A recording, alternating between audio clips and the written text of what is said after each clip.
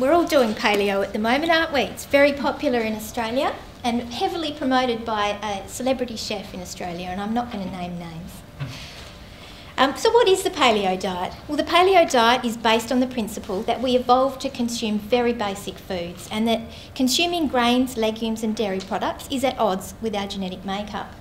There's been very few scientific studies done on the paleo diet. Some small, short duration studies show the diet is low in carbohydrate and high in fat and protein, and it might be useful for weight control over the short term. However, the long-term health impacts are less clear.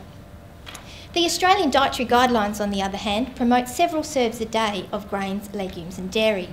And what I'm interested in with the paleo diet is whether excluding grains and legumes significantly changes the type of fibre you're consuming.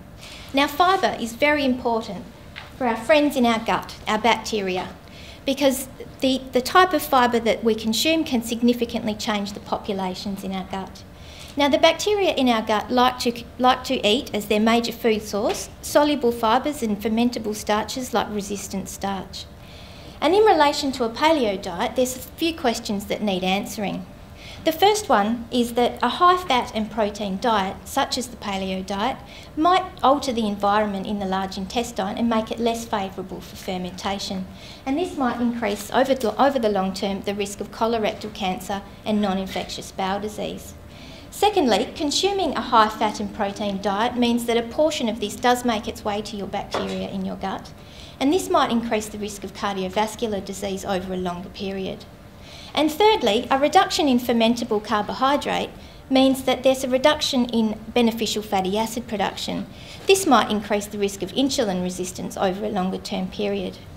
This study will be the first study to examine the long-term health impacts of a paleo diet.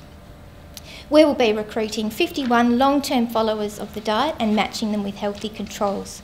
We'll be looking at the types of fibre they're consuming, the types of bacteria present in their gut, and taking markers of their cardiovascular health and markers of insulin resistance.